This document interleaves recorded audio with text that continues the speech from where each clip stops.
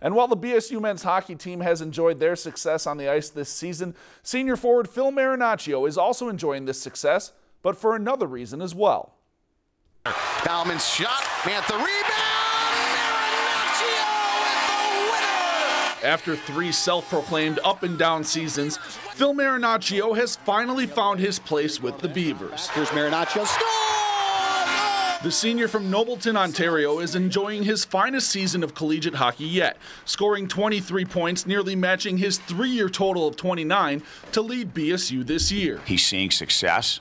Not only offensively, but he's seeing success, in other areas of his game. He's bought in, and he feels good about things. And when you feel good about things, you're going to have more success, and that's where Phil's at right now. He has career highs in both assists and goals this season. His 14 helpers lead the team, while his 9 goals rank second. Turns, throws it out front, score!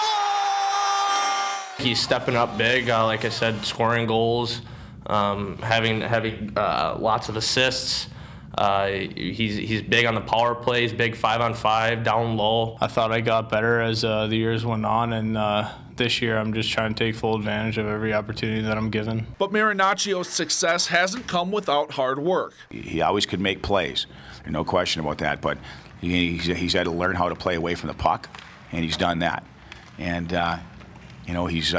he's learned to be more of a well-rounded player. He's a good forechecker right now. He's coming back hard. I knew what I was capable of doing, but there was other parts of my game that I had to work on, and it took a little bit to develop, not only defensively, but just playing away from the puck and all those little things. It'll be Marinaccio trying to get it back to Jerry. Score!